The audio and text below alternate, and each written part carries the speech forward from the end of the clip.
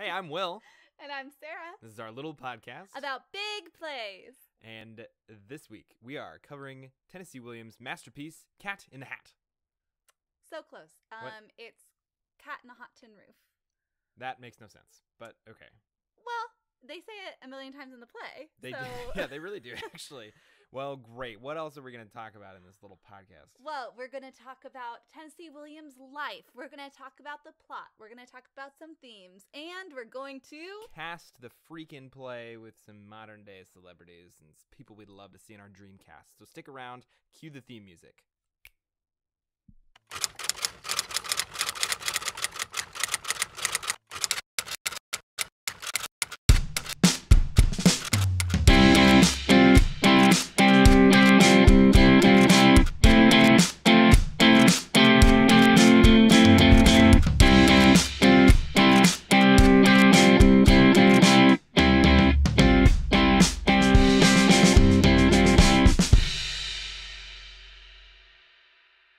Great. So, Will, I just wanted to wish you a happy Valentine's Day. Oh, really? Oh, thank you. I know, it's a day later, but, you know... Oh, yeah. We had a pretty good Valentine's Day, though. Yeah, we did. And this is kind of like our Valentine's episode. It is. It's not the most romantic of plays, No. but it does center around a husband and wife. Yes. So, And actually, a couple husband and wives. Actually, 3 husbands and wives. very true. Yeah, so there's a lot of little themes of, like, lust and love and stuff. Yeah, because we chose it because, you know, you see Elizabeth Taylor on the cover of most Cat on a Hot Tin Roof type posters, She and was she's in like the movie. in like sassy, like Like, nighttime little- lingerie of the 1950s, silk dress or whatever. nightgown. Yeah, So I imagine it was gonna be like a very sexy play. because we had never read it before No. this, which is sad. Yeah. But it's not terrible. It's not super really sexy. sad. Super sad. Yeah, and I can see like why, but like, well, we'll get into it. Yeah. But yeah, it's a good choice. We threw around a couple different choices, like Yeah. Romeo and Juliet. We thought we could dive into some Shakespeare. I was like, William, I don't want to be that cliche that we're gonna choose Romeo and Juliet. No, So we thank went the you. opposite.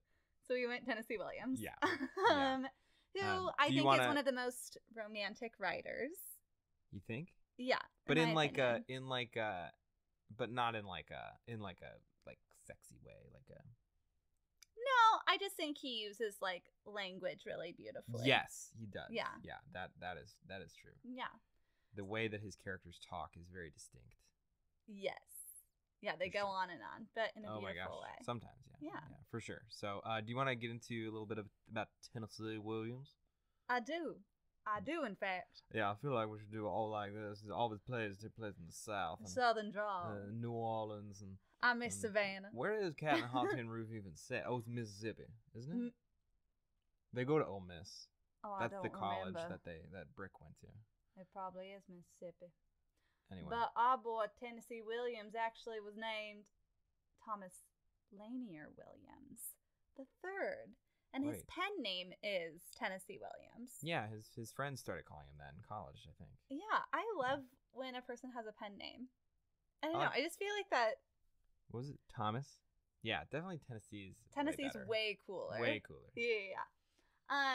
But he is considered one of the foremost playwrights of the 20th century in regards to American drama. I'm sure if For you've sure. been listening to our podcast, you have heard us mention Tennessee Williams I remember one too many times. I remember once when we were talking about Arthur Miller, and you're like, I hate when people mention Arthur Miller and Tennessee Williams because they're just like cliche. And I'm like, yeah, but Well, 'cause for they're a reason. Yes, they are the foremost dramatic writers.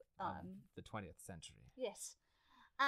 But he was born in Columbus, Mississippi, Yes. and his insane. father was a traveling shoe salesman and an alcoholic. Huh. That doesn't come up ever in his writing. So, yes. What, problem relationships with your father?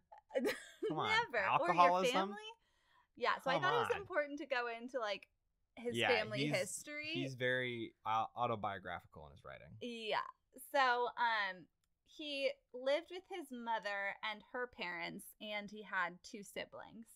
And as a child, he was very weak with something called, I'm going to butcher this, and I'm so sorry, diphtheria? Diphtheria. Diphtheria? Diphtheria. Diphtheria. I Yes. think. Yeah, that's what I've heard it called. Yeah. It's a hard P, not a soft P. Noted. Even though the spelling would say it differently. Yeah, would imply otherwise.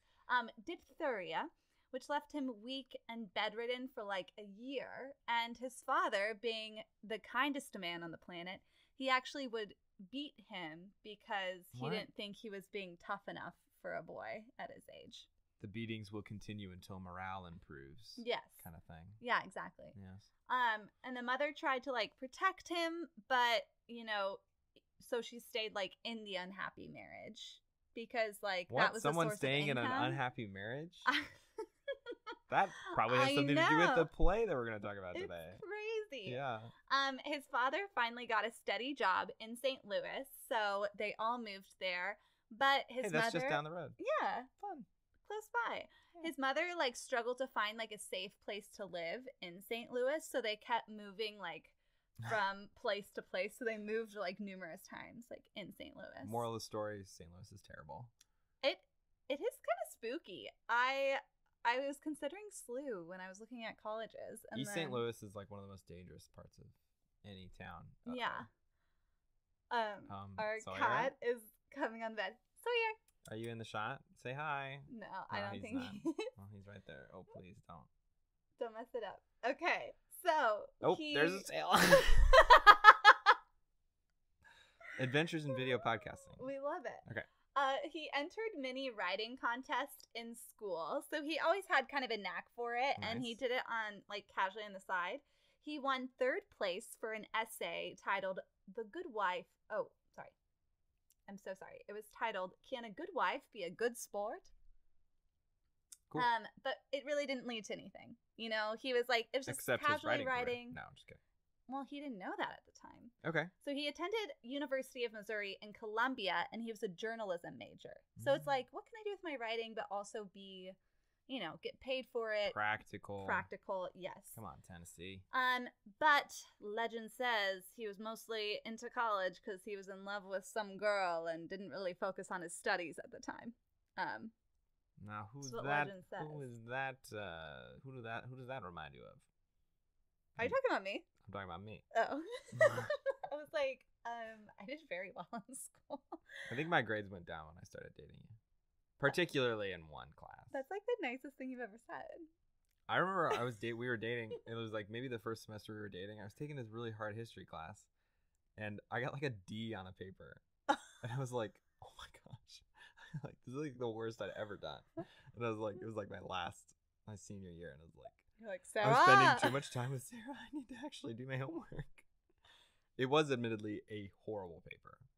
So Will, I'm so sorry. This That's is okay. a formal apology. it's okay. I even went to the professor. I was like, what can I do? And he's like, you're a senior. I'm not gonna what? No.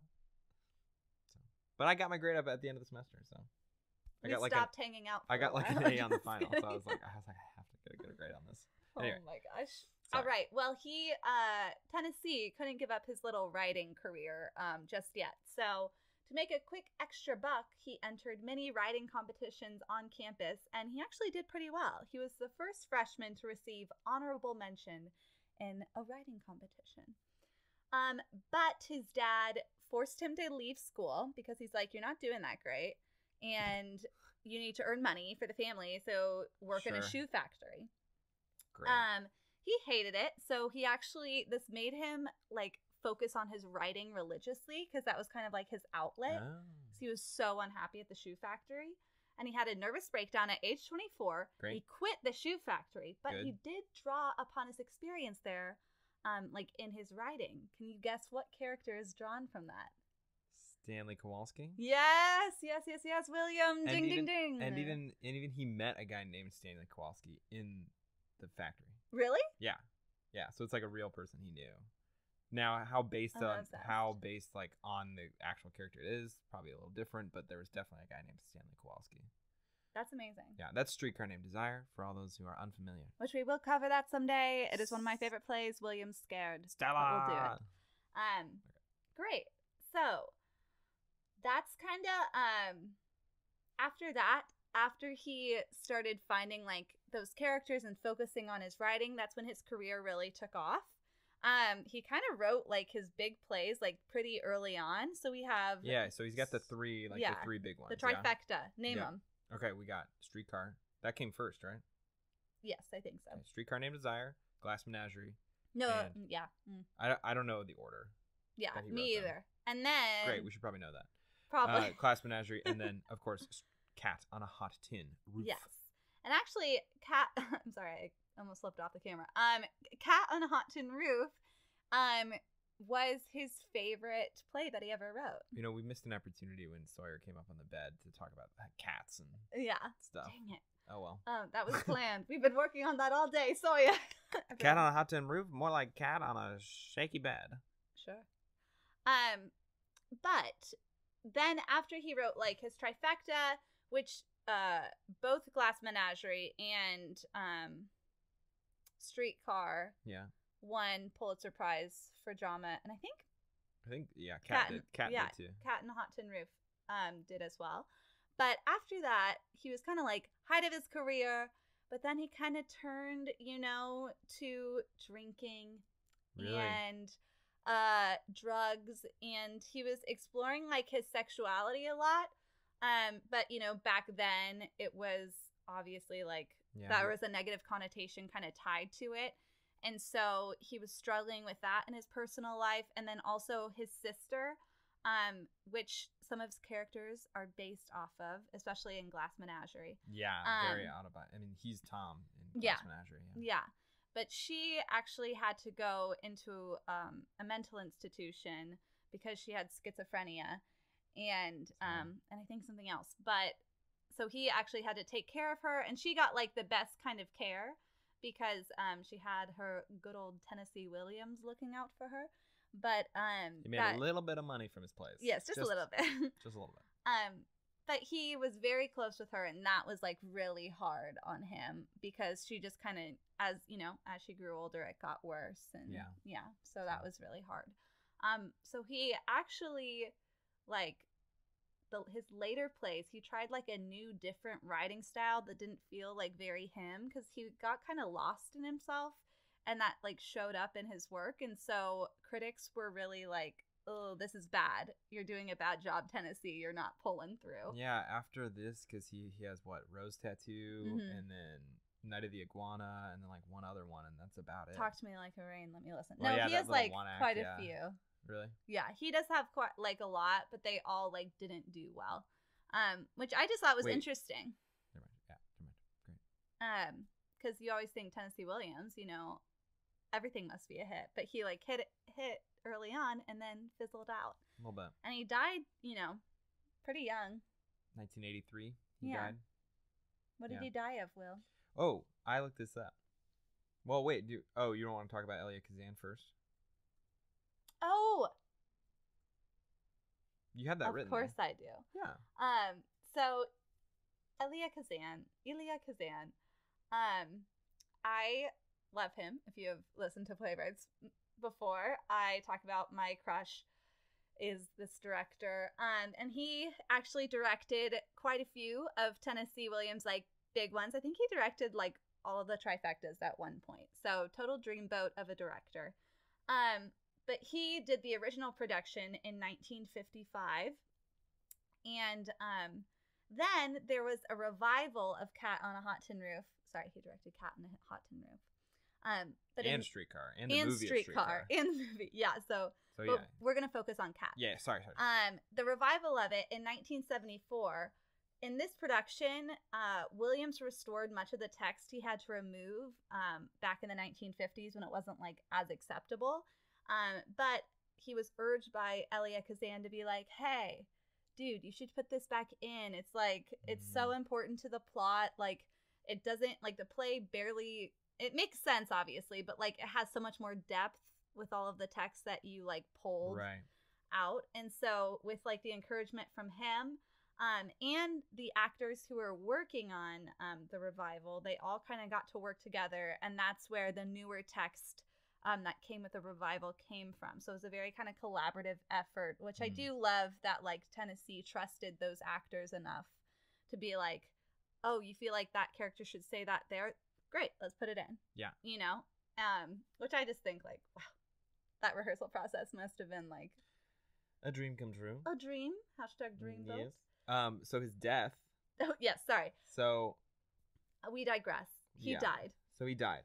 in 1983. 1983. He choked. Well, allegedly. There's a little bit of drama and mystery surrounding this. His agent, I guess, said that he died choking on a bottle cap. Mm-hmm. Okay, like an eyedropper like bottle cap was like stuck in his throat. Oh, God. Yeah. He was Horrible. 71. He was 71. So I mean, getting up there, but probably had a few years left. Anyway, but what probably really happened is he died from an overdose, like an accidental overdose of this sleep-inducing drug that he had been taking for years. He like had built up a tolerance to it, most likely, and was just like taking more and more of it, and that killed him, which is super sad.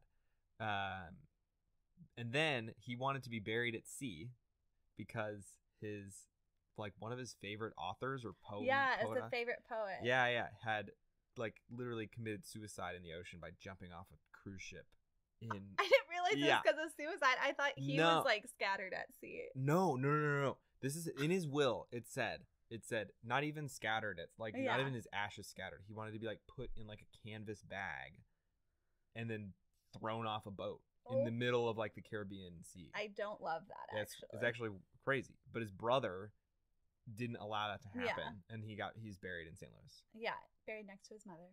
There you go. Who he had a complicated relationship with. Sure. So. Sure. Is it the way he wanted to go? Do you want to know more about Tennessee Williams' mother? Just read Glass Menagerie. But yeah, Tennessee, one of my favorite quotes that that I found of just like how he viewed theater, because it was very much like an outlet that he could find like joy in his life, which I certainly can relate to. But he says, "The laughter enchanted me. Then and there the theater and I found each other, for better or for worse. I know it's the only thing that saved my life." So I just love that, where, he did it to like impact the audience, and he felt that connection and like, sure. And that's what gave him purpose. And I think that's just stunning. That's beautiful. Anyways. Should we get into... That's Tennessee Williams for you. Yeah. That was a very kind of short overview. But like we said, like, you really, when you read his works, you feel him. Yeah. He's very present. And everyone who's ever like worked on his plays, like especially back in the day, they're like, yeah, you do Tennessee, one of his plays, you do his life. Basically. Yeah. Right. What he's all over it. Yeah. Yeah. So yeah, we can move on. Great. Stop the minute. All right, so let's get into a little bit about what this play is about and the time period it's set. It's set in 1955-ish, 1950s, in the South.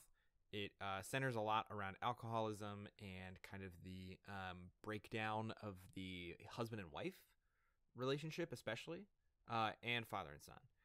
And sexuality. Well, yeah, sure. But it centers around all that kind of stuff, for sure. So, the 1950s are like known for like this, like, I don't know, kind of classic time period in American history, right? So it's like after World War II, nobody has any problems anymore. The sitcoms are all like Leave It to Beaver and, Father Knows Best and all that kind of stuff. And that was like a real thing of like the media is painting the American family as like this perfect thing, whereas behind closed doors things are really not that good.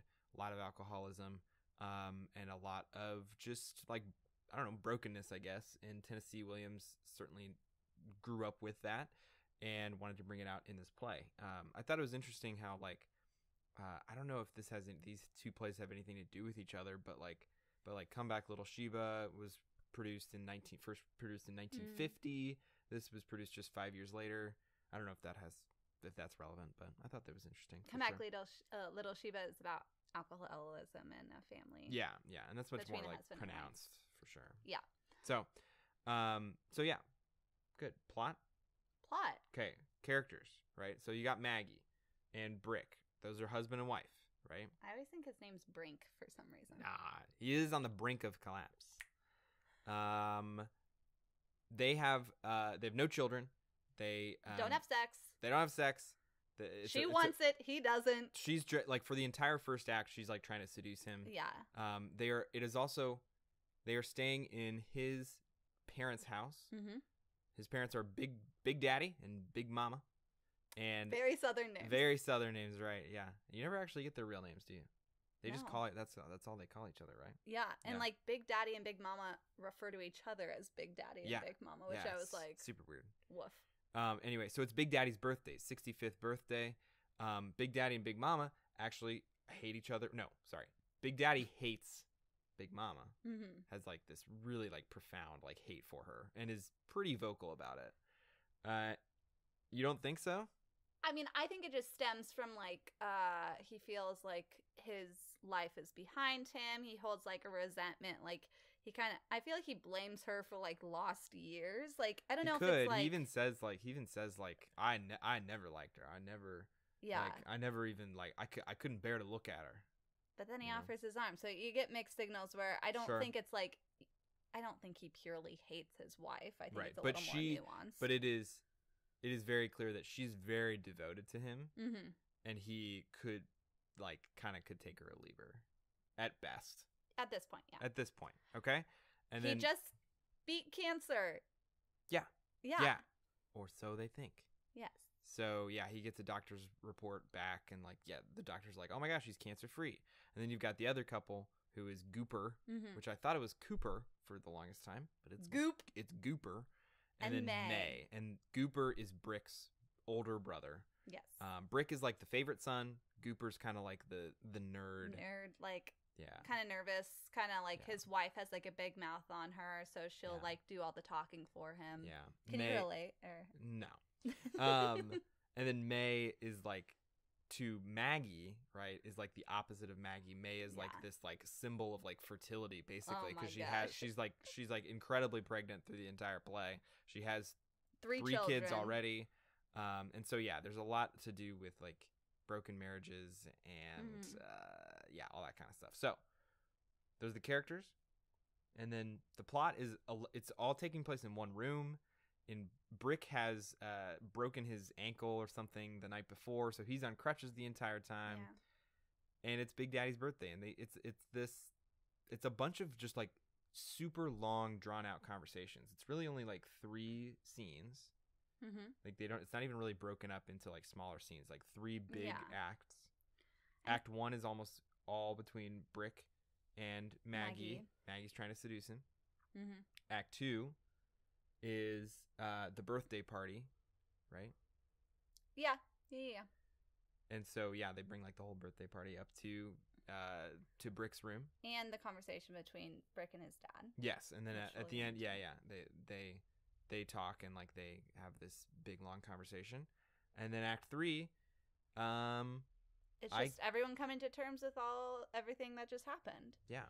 So Act 1, I just want to give like the big points. So the inciting incident is that Brick had a friend, a very close friend named Skipper. They played football together, and everyone kind of thought their relationship was like a little too close. It was a little off. Even Maggie suspected it, so she tried to seduce Skipper to like, and then when it didn't really work out, she was like, see, Skipper, you're gay and you're in love with my husband. And then Skipper started to kind of believe like he was gay and in love with her husband, even though like that might have been the case, it might have not, but it got him kind of thinking. And so then he calls Brick and he's like, confesses his feelings for him, and Brick just hangs up the phone. And then Skipper actually kills himself. Mm-hmm. So that all takes place before the play. Right. So Brick is really mad at Maggie and kind of hates her because that was like his closest friend in the world.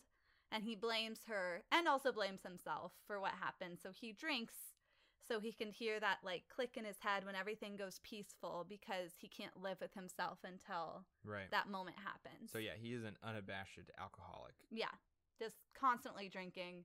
Barely says, I think he might have like 10 lines in the first act because Maggie's just going off and he's just drinking. Oh my gosh, yeah. So Maggie is trying to seduce him. She's trying to say everything that's going wrong with, like, the family and how, like, they don't see her like they should. And, you know, so it's very much about, like, their relationship in Act 1. And then you move into Act 2, and then you get to meet everyone. And you see just how much, like, Big Daddy, everyone wants Big Daddy's approval because he has the huge estate. Oh, yeah, they're very rich. It's like Yes. a plantation. Yeah, so everyone's kind of fighting over it because when they were like, oh no, he might have cancer, he might die soon, who's going to get his estate? Gonna jump on that. And he actually, what Big Daddy doesn't know and Big Mama doesn't know, is this kind of one of the other big secrets of the play, is that his cancer actually is still there and it's really bad and he's probably going to die soon. I don't know why they... That was part never confused, clear. It confused me because, like, the doctors, like, lie Mhm. to Big Mama and Big Daddy, but they tell the kids. Yeah, they tell the kids because, like, Maggie Whatever. tells him in Act 1, and I thought she was just, like, messing with him. So did I. Because, I don't know. I was like, that's a terrible thing to mess with someone about, but It is. I kind of thought that. But it turns out it's true. So they're trying to hide that he has cancer. They were trying to work out how to tell it. And then Big Daddy kicks everyone out because he's, like, annoyed with everyone. And then he calls Brick in. And they have a father-son chat where, you know, Big Daddy kind of makes him come to terms with his sexuality a little bit. And so much so that Brick gets pissed and tells him that he has cancer. And confesses that, like, yeah, I'm gay. Yeah. Basically. Yeah. So that conversation is... It's really interesting because, I don't know. I'm going to plow through this plot real quick before we get into it. Oh, sure. And then Act 3 is them telling Big Mama, and the rest of the people still think that Big Daddy, like, doesn't know that he has cancer. So Brick is, like, beside himself out on the back deck, and everyone's just, like, trying to console Big Mama because they just told her, and it's just the estate. They want it to go to Maggie and Brick. So Maggie's like, I'm pregnant. She's not. She's not pregnant, in fact. You don't think so? No. I don't think it's ever in question. No, yeah, she is definitely not. And even May, like, freaks out because she knows she's not. But the parents are like, oh, thank God, because we love Brick the most. So he gets the estate. Right. And then Maggie and Brick hook up at the end. Or maybe. do they? And that's the play. That's the play. So let's jump into, like, some themes. A big one is that they use this word mendacity. Menopause. No, mendacity. Yeah, you should speak on menopausal. I wasn't going to speak on it. I was just saying it. Mendacity. Mendacity. Oh my gosh, why can't I say it? Will you tell us what that means? It's like living in a bed of lies, and, like, being, like, surrounded by lies and liars. And Brick feels like he is surrounded by that, but well, no, he is confessing that, like, he's the liar. I felt like he was trying to get Big Daddy to, like, understand, like, he was trying to say, like, like, Big Daddy, like, you're just, you know, Big Daddy's, like, pressing him on, like, what's bothering you, like, what's going on with you, kid? You know. And he says, like, oh, it's this mendacity that I have to... And Big Daddy takes it the wrong way. It's like, oh, you're surrounded by lies and liars? And really, it's Brick trying to say, like, no, I'm the one. liar. I'm the one who's living a lie. And I've just, like, been trying to, like, force it down, like, for my entire life, basically. Yeah, so... And then, no, I think that... But... it is kind of, like, reversed for Big Daddy, which is interesting. So, like, Brick feels like he's the liar. Right. And then Big Daddy's actually surrounded by all the liars. Yeah, because everybody knows the truth except him and Big Mama. Yeah. Yeah, it's crazy. Yeah, so I thought, I mean, Tennessee just did, like, kind of covered all the bases, how you, like, lie to yourself and how you lie to others. Right. It's just a big web of disgusting... Yes. lies. Great. No, and then another, I guess I just wanted to talk about, like, repression and, like, how important, like, Brick's character is in like literature and like for the 1950s, like for that time and like moving forward. So, you know, because he's supposed to be kind of like this picturesque, like hot boy jock.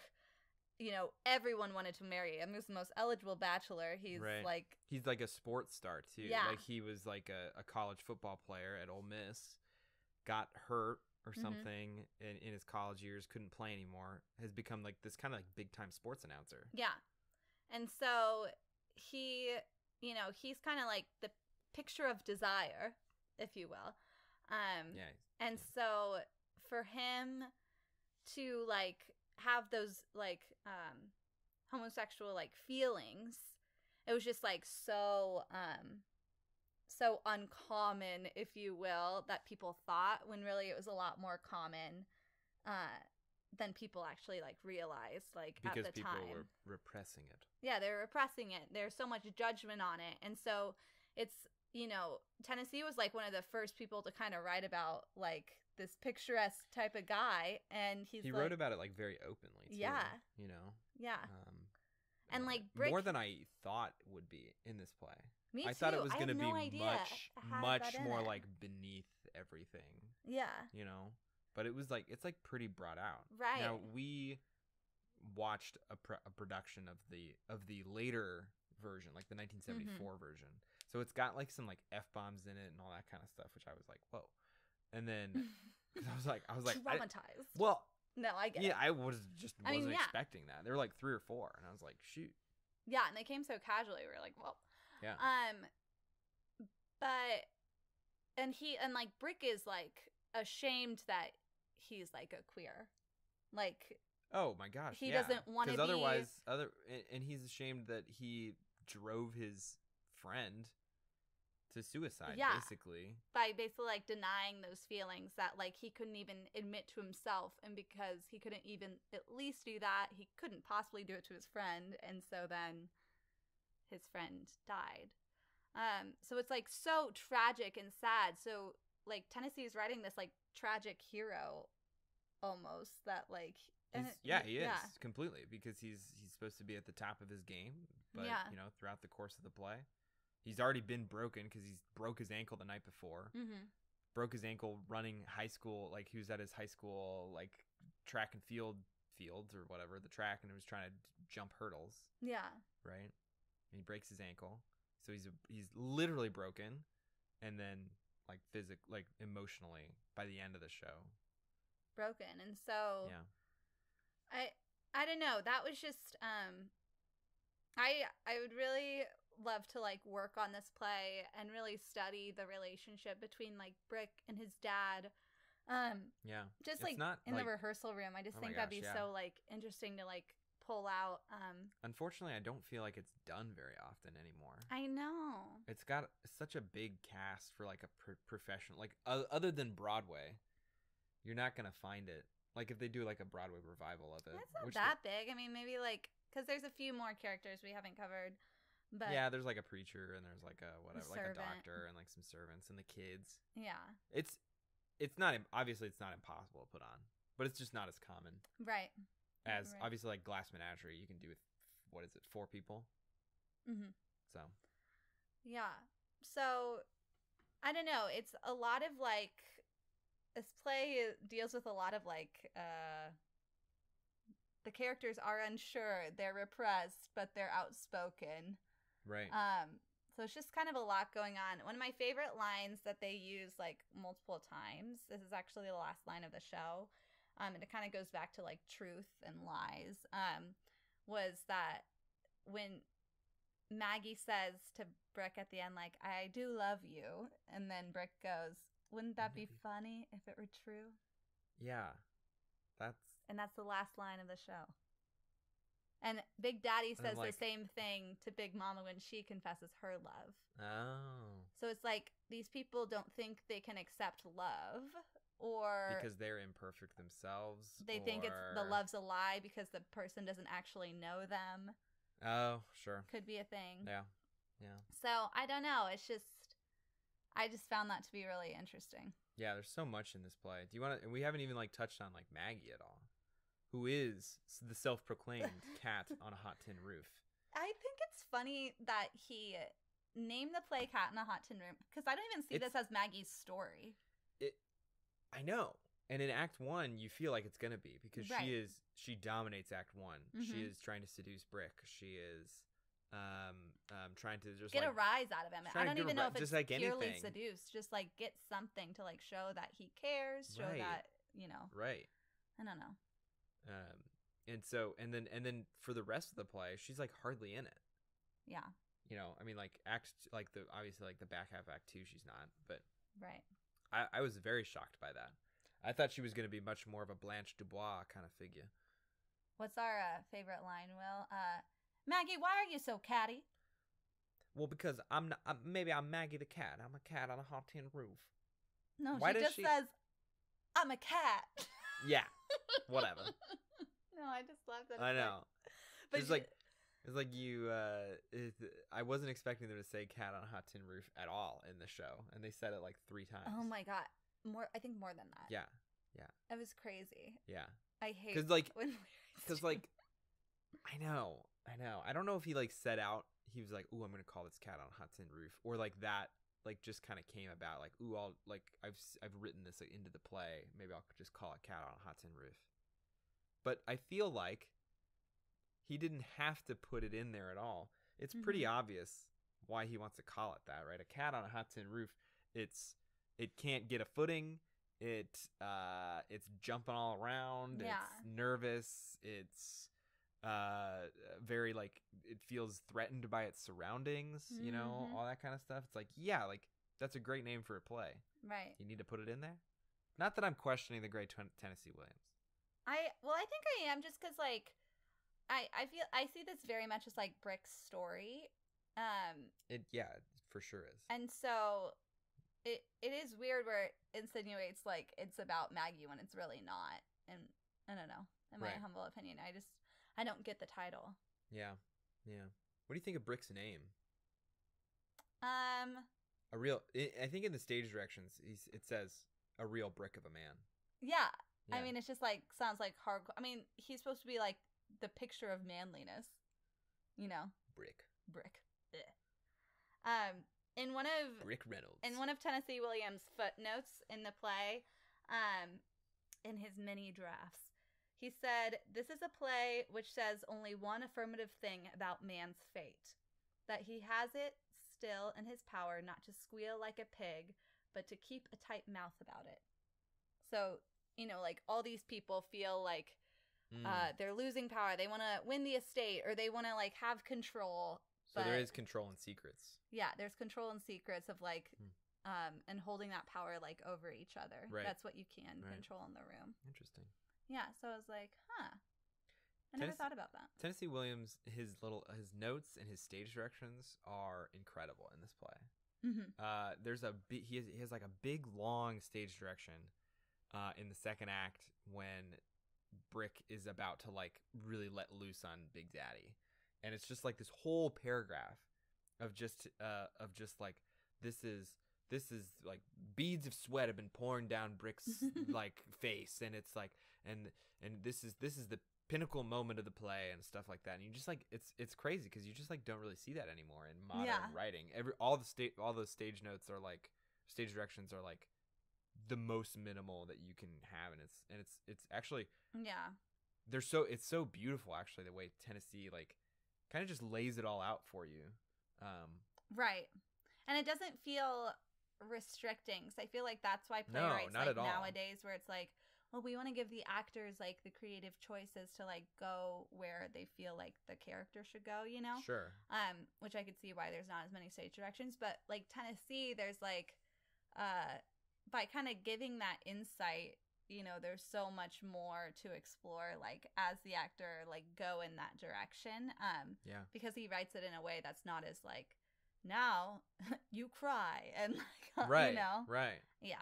So no, there's a lot of symbols in this play as well. You want to get into? I would love to get into some symbols. Symbols.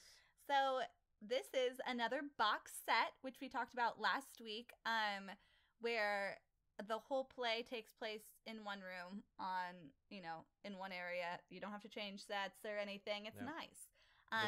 This is Brick and Maggie's room that they're staying in. Bedroom, yes. Bedroom. Yes. And it's important that it's in the bedroom, and even Big Mama refers to it because classic Tennessee Williams, he loves a good symbol. He will point it out.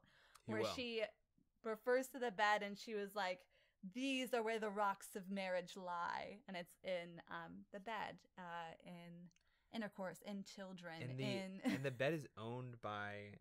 It's like an heirloom, or like it was in the old house or whatever. Like, so this is a plantation. So some of the landowners from previous, before they owned it, obviously, it was actually these two males. It was their bed. So they were gay with each other? It doesn't. They were partners? They were partners, yeah. It's a similar thing where, yes, we can assume that as much, but they said their relationship wasn't as natural or seemed off to everyone. Okay. I'll say. So, yeah. So I just thought that was kind of interesting of Tennessee to throw in there.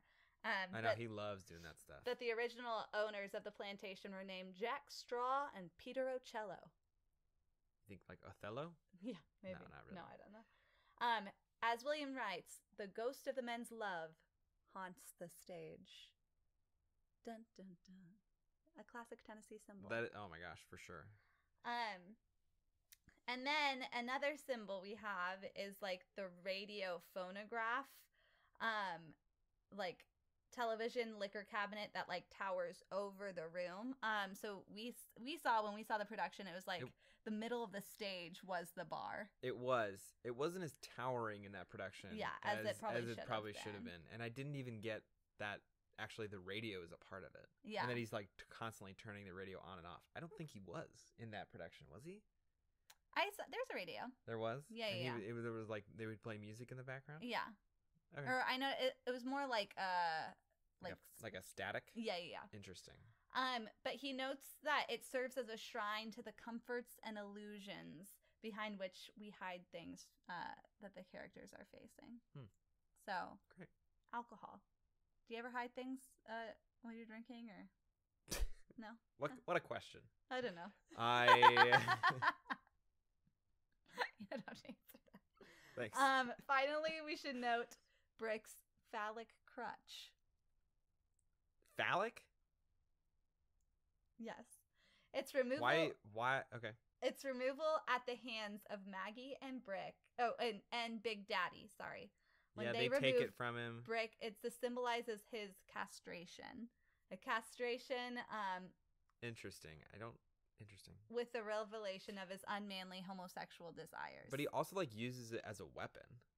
Yeah, but when they take it from him and he's at his lowest, and we see him as this small man, those are at points where those people are challenging his manliness, and his sexuality. And he's trying to use his manliness to gain them. an advantage. Yeah. And then when in those times where he's trying to hurt them, that's when he's the weakest, because it's not rooted. Gotcha. Great. Yeah, the continuous restoration and removal is a sort of game. Now he has it, now he doesn't, of his sexuality. Now he's taking ownership of it, now he doesn't have it. Great. So those are kind of my symbols I kind of thought about. Did you think of any? Those are these symbols. You took them all. I was gonna, yeah. No, good. I'm so sorry. You Spark Notes master. That's me. Well, also Tennessee makes it very clear in the play. Sure. Where, it's kind of easy to find a Tennessee symbol. Oh, yeah. Sometimes it's a storm. Sometimes it's a streetcar named Desire. Maybe next time. No. No, I don't have. Now, Will, did you like this play? Okay, that's a super good question. I did not like it as much as I thought I would. I thought it was gonna be, like I said, much more nuanced, I guess. Mm-hmm. I mean, it is very nuanced, but I thought there was gonna be a lot more layers to peel back in terms of Brick and Maggie. Mm-hmm. Now that's unfair because I was bringing my preconceived notions into it. But yeah, would I want to be in this play? Actually, that's a great question. Or do you Would wanna I want to be Miss Brick? I don't think I would want to be Brick. You'd be more of a goober. Well, sure. I wouldn't want to be Gooper either. I'd be like, like I'll pass actually. I don't think being Brick would be like very fun or like fulfilling for me. It would be just like really sad, and I'm not like that kind of actor. I don't think. More of like I'll be the cat in the hat. I think someone gay should play Brick. Yeah, that would make sense. Yeah. Do you feel like that's a must? I do believe so, because I think there's much more for someone to draw upon if they're like bi or gay. How do you feel about like that in general? Like, I think I feel, because there's so many gay men in theater, bi people, or yeah, that's true. Like, give them those roles. That's who they're written for. So yeah, I would give the opportunity like more James to them Corden than in to the like. Prom. Don't get me started. Than straight men, because it's just not their story. Yeah, and they can't really relate to it. Yeah, not as well as you might think. Yeah. But then that gets into the whole like, well, I've never been a drug addict. Does that mean I can't be a drug addict on stage? Well, those aren't as easy to come by, or are they? No, but you know what I'm saying? Yeah. That's like, if it's sexuality is a part of you. Sure. I guess like addiction is a part of you, so that gets a little more complicated. But is it like you more draw intrinsically a part of you? Maybe.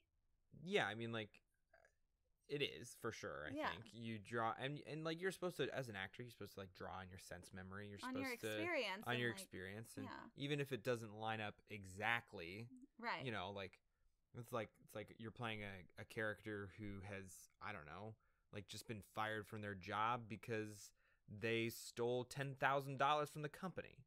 It's like, well, I've never done that, but I've done things that I'm ashamed of. Right. Sure. And acting. And I've been caught doing weird things or bad things that I shouldn't have been doing. Yeah. So I can draw upon.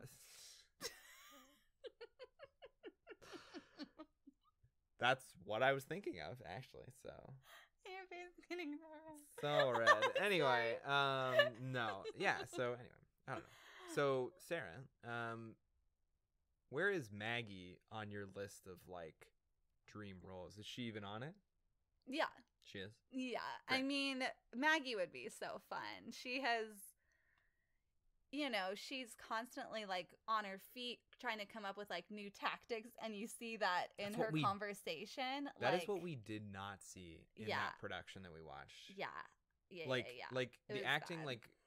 Like it was passable, Yeah. It was a step up from like a community theater. I like to close my eyes and just listen to it because I like Tennessee Williams' like language, but I was like, I don't like watching these people, so I kind of tended to do that by the end. Yeah. But no, so I would love to play Maggie. Is she like top 5 of dream roles? Oh gosh, top 10. Top 10. Interesting. I'm not old enough yet. So she's not that old though, right? I think it's like early 30s, maybe. Because maybe late 20s. I think Brick. Yeah, I think Brick is late 20s. I still got a couple of years. I'm just kidding. That's what was hard about casting Big Daddy, because I thought he should be older than he really is. He really is. Yeah. Yeah, he's only 65. Anyway, I wanted to make one more thing about the language. One more note I forgot to say. Yeah. So when Big Daddy's like talking about the wilderness, and when he went to South Africa. Oh my gosh. And like all this stuff, and his and like his like crazy like affairs he adventures, had. And like it's like this primal kind of thing he's talking about. Yeah. So I was like, when you're listening to it, you're like, oh my gosh, why are we talking about this? What is happening? But I think as I was like reading more into it and doing more research, I think it draws upon like the, like you said, like this primal like primal urges of the male, right, like kind of like the straight man energy, right, of like Brick, like this is what you should be doing, right. Instead of like you're not even betting your own wife. Yeah, because then one of Brick's friends, they talk about how he's in like North Africa now or something, and they learn like he's a sodomite. Oh yeah, that's right. So it's like Yeah, you go off and you go away to like do those, acts. Sow those wild oats. Yes. I hate that phrase. Oh my gosh, so bad. But yeah, so that's another thing where I guess I wanted to finish off by saying this is play. Sometimes Tennessee Williams can bother me because he does like pontificate so much, and I'm like, oh my gosh, please just get to the point. Say what you feel. I'm so tired of these circles. We've been talking about the same thing for like some kind of long conversations over for sure. and over. But there's so much like imagery there that's like really cool to listen to read, to study as like an actor. There's so much. I feel like this almost reads almost more like a novel of like how much there is to like dig into and unpack. Yeah. So I feel like we gave you a light Sawyer's being really cute behind the camera, sorry.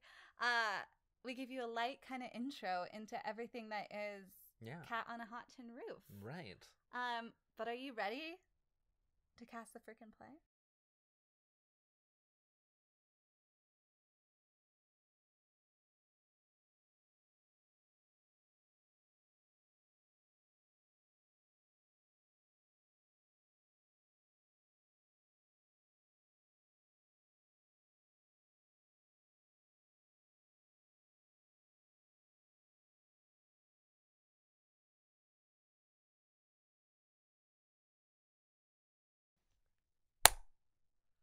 All right.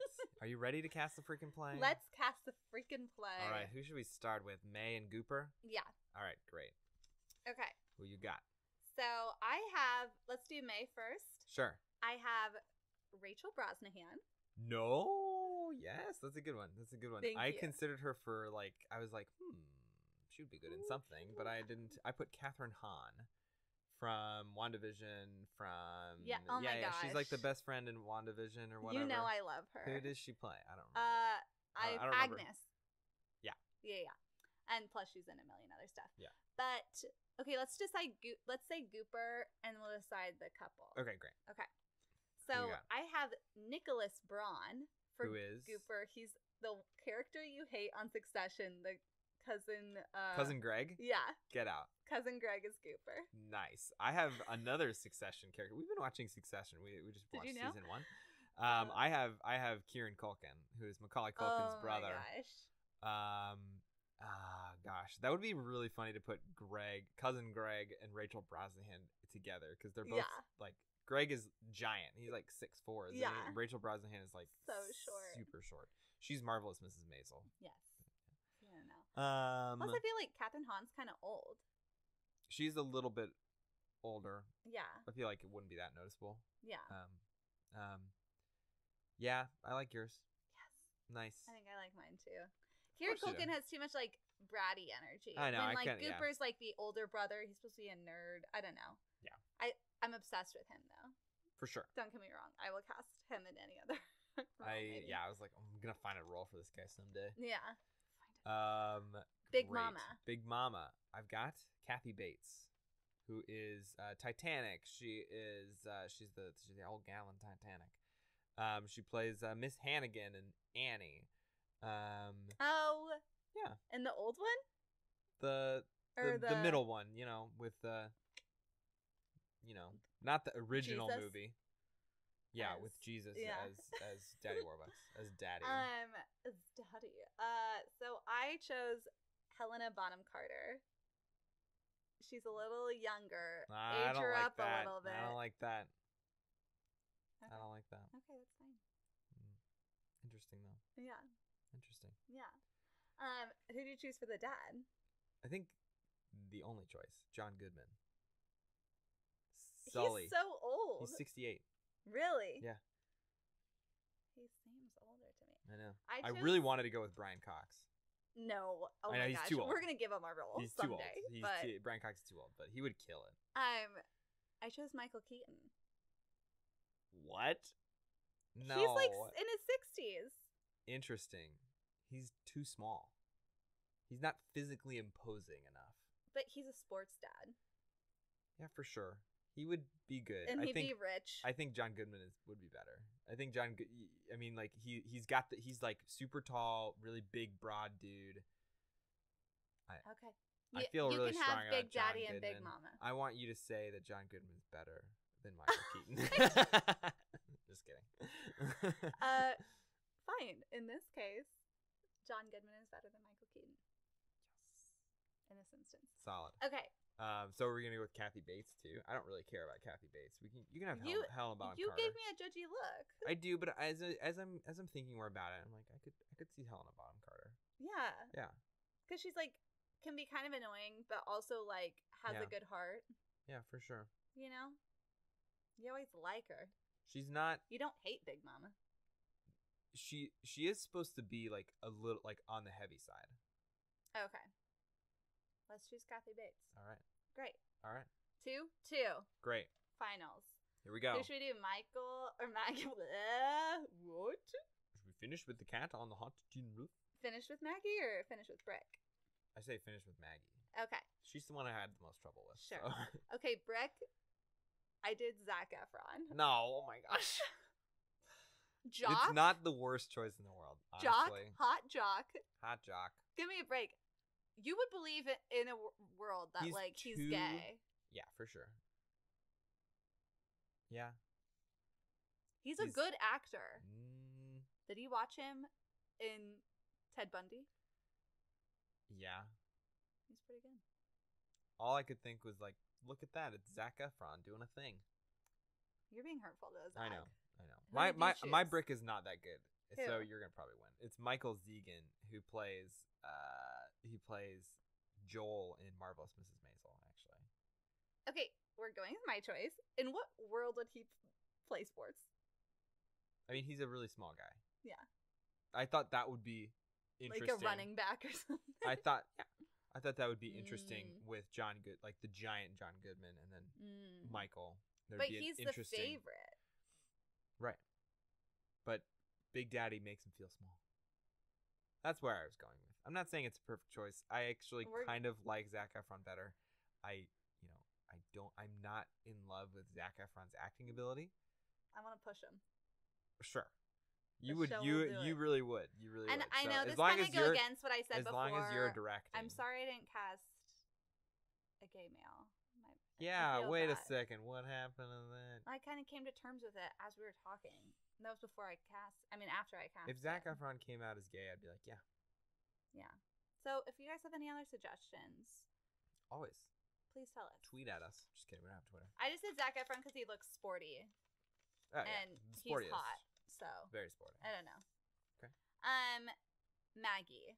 Maggie. I have Carrie Mulligan. Interesting. Yeah. I think she might be a little old. She is a little old. She's 35. Yeah. But you could. I mean, whatever. It's Whatever. staged. You could trim it down. You put her. I didn't That wasn't mean the that. right word. No, that wasn't the right word. You could. I don't know. Age her I- down a little bit. I did Margot Robbie. Margot Robbie. Do They're you not- very similar. Oh, I thought you didn't know who Margot Yeah, Robbie I was. and did I was blank. Like, I did blank for a what? second You know I because love I her. thought you were saying Saoirse Ronan, and I was like, what? No, So close. no. Oh gosh, I feel like they're almost the same person. It's really hard to choose between them. She would be great. Both. I think Yeah. both would be really good. Yeah. No, for sure. They're both very, very talented. Yeah. I think it Margot Robbie's like almost like too much. too hot. Yeah.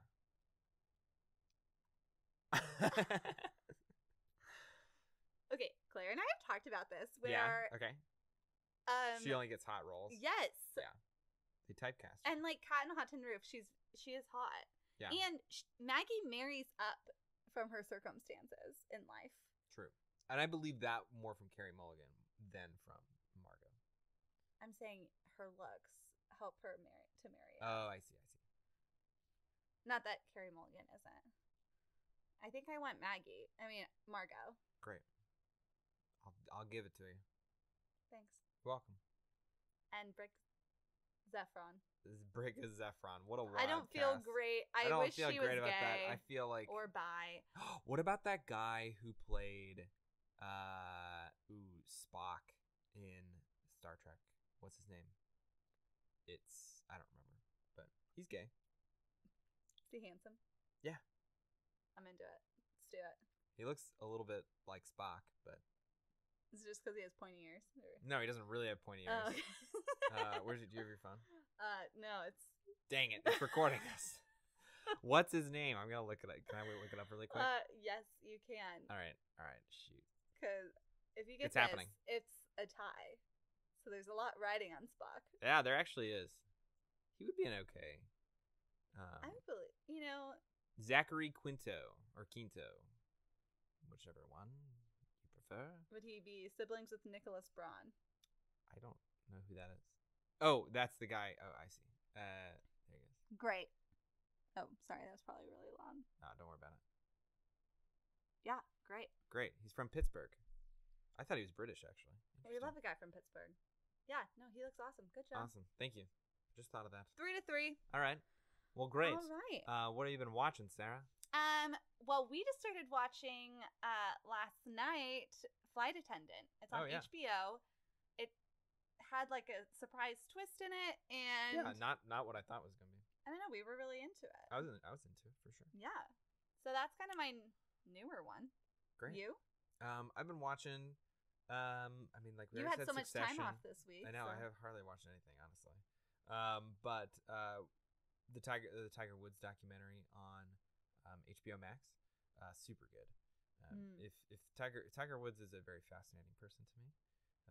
His rise, his subsequent fall, and then his rise again out of the ashes. Anyway, super good. Oh, I also remembered The Undoing is pretty good. I just don't like murder mystery type thing that like it's the very obvious choice. Mm-hmm. You know, like that person did it, and we got it kind of the whole time. Yeah, I was like, yep. Yeah, like I stayed up late because I thought it would be a twist. Give me a Scooby-Doo twist at the end. Twist at the end, and that's what I had a problem with in Knives Out, but whatever. So, William. Yes. Do you feel hot today? Judging by the fact that it is like -4 outside, I'm gonna go with no. That's very fair. Not. But you got to stay home all day. I did get to stay home all day, but that doesn't usually make you feel hot. It makes you feel kind of like. Sometimes I feel hot. Okay. Sarah, do you feel hot? Actually, I felt pretty good today. Yeah, that's basically all I got to say about that. Great. I don't know. You have those days where you wake up and you're like, yeah, it's going to be a good day. Awesome. That's how I felt. So, yeah, I feel pretty hot. What's your crush? My crush is actually a very big crush. It's a very powerful experience for me. Really excited. I love driving on the highway, when it's nice weather, of course, to Pray For Me by Kendrick Lamar from the Black Panther soundtrack. Oh, it's solid. It's a religious experience. It has really changed me. It makes me feel so powerful and so like in control of my life when like I feel so not in control most of the time, but when that moment happens and I'm just like blaring it. Do you listen to that on the way to work? Like most days? No, I mean like it'll have to pop up on my playlist and I'm like, fuck yeah, I need this right now. Whoa. That's how passionate I feel about that. Will, what's your crush? My crush is warmth. Is that cliche? It doesn't matter. It has been very cold really in Kansas. Across the whole dang United States, actually. Sure, but especially in Kansas. I'm just kidding. Yeah. If you're north of us, we apologize. Sarah? It must be worse. Are you mad at me? No, I'm not. Solid. Oh. Yes. Are you mad at me? I'm not actually. No. Good. No, not even a little bit. I love it. I love you. Okay. Look, we're on YouTube now. We're on Instagram. We're on Facebook. Find us, the PlayWrights Podcast. Anywhere you listen to your podcast. Anywhere you listen to your podcast. Yeah. Give us a like. Give us a subscribe. Give us a comment. We love you. We love doing this. And we're going to keep doing it indefinitely, you know? It's fun. So thanks for tuning in. We hope you learned a little something. We hope to hear from you, and we'll let you know what the play is next week via Insta and Facebook. Yes. So thanks again. We love you, and good night. Good night.